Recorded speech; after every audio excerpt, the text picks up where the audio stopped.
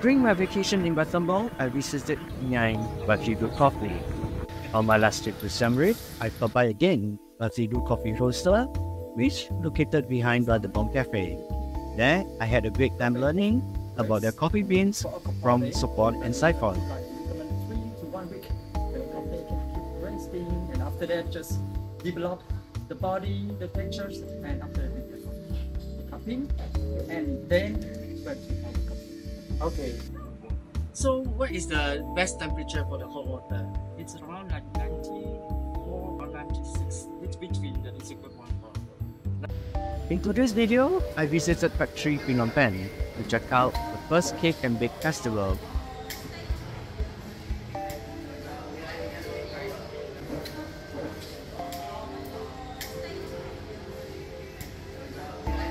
After that, I stopped by Favorite Coffee Roaster to get some freshly ground coffee and get to learn how Favorite Coffee roast their coffee bean. To begin, they sorted out the beans. According to Sophon, this was only necessary with coffee bean from Mondulkiri. Afterward, he started and warmed up the roaster, followed by weighing the amount of coffee bean he needed for that day. Load is here. After weighing, the beans are poured into a suction machine that loads the coffee beans to the top of the roaster.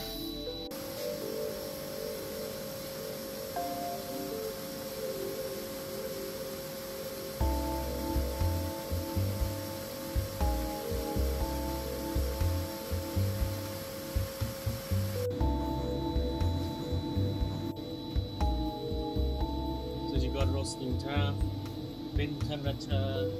Which one is the bean temperature? This one, the one. This is bean temperature. This Oh, the 203 is the bean temperature. yeah, the 203 is the degree. Okay. And the 157? Yeah, it's the how the temperature of bread and rice. Okay. Once the temperature is optimal, the coffee beans are dropped into the roaster to begin the process. Every few minutes, he checked to ensure the coffee beans were roasted at the correct temperature and for the right duration. As he had mentioned during my visit to his coffee roaster in Siem Reap, the roasting time varies depending on the coffee profile and taste. Some beans are roasted between 15 to 20 minutes. When the beans are ready, they are poured into a drum with a cool air suction below to cool down the freshly roasted coffee bean. The bean will rest for a few days before they are packed.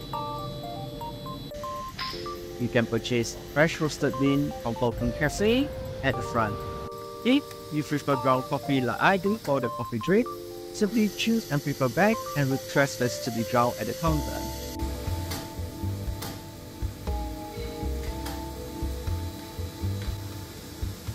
Okay, that's brilliant.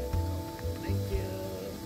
After leaving the roastery, I visited another feel-good coffee latest venture, Sophon Cafe, as Sophon invited me to experience a new location which employed individuals with hearing and vocal impairment. It's a cozy corner that offers more bite. If you want to learn how to order using sign language, look for this standee by their counter. That is all for today's video.